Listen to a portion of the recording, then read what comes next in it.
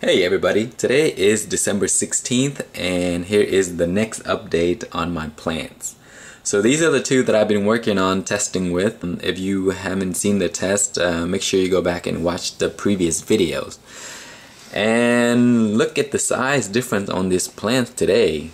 So this is the one that I use hydroponic nutrients. Look at this thing. It just outgrow this one tremendously. So it is probably double in size since my last update, and it is starting to flower. Look at this. Check that out. So here's a final look at the plant. I mean, it's just, this one is just probably didn't grow much at all, but this one has grown quite a bit.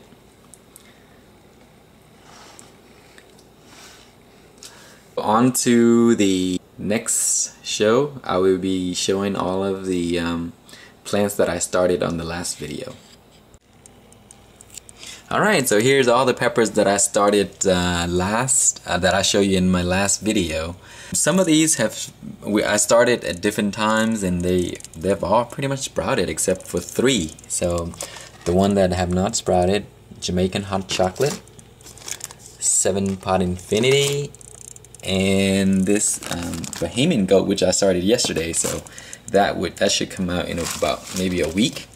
So most of these, the longest it took to sprout is probably 10 to 12 days. I have a list that I'll show you at the end of this video to show you when I started it and when they sprouted.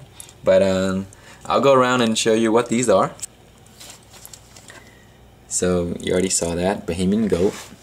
I have the Trinidad Scorpion CARDI, just one. I put 3 seeds in here, but just one.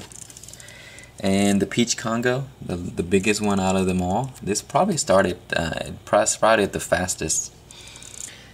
The Orange Rocoto, Mini Rocoto, MOA Scotch Bonnet, one of the oldest one in this bunch. Then I have the Aji Habanero, Chocolate Moruga, just one. This is the same one as from the same set that I grew last year. Hydroponic Orange Habanero. So I grew this in hydroponic and collected some seeds. I've cross-pollinated these, so I'm thinking that they might fruit differently this year. And also I selected the smallest fruit out of them all, so that I'm trying to get the habanero to grow smaller fruits.